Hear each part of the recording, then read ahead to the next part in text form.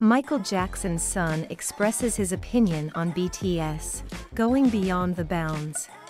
In a recent interview, the son of the King of Pop, Prince Michael Jackson, touched on the topic of his father and the popular South Korean boy band BTS.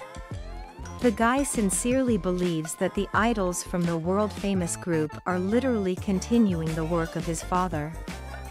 The actor is also confident that the group itself makes it clear how much MJ influenced their creative development. According to Prince Michael, the choreography of the BTS members contains references to the dances of the King of Pop. In addition, in one of the recent tracks Butter, the following words are sung: "Smooth as butter, like an undercover criminal." Jackson Jr. is sure that the phrases are directly related to the popular MJ song Smooth Criminal. Their songs kind of transcend culture and stuff like that, says the producer.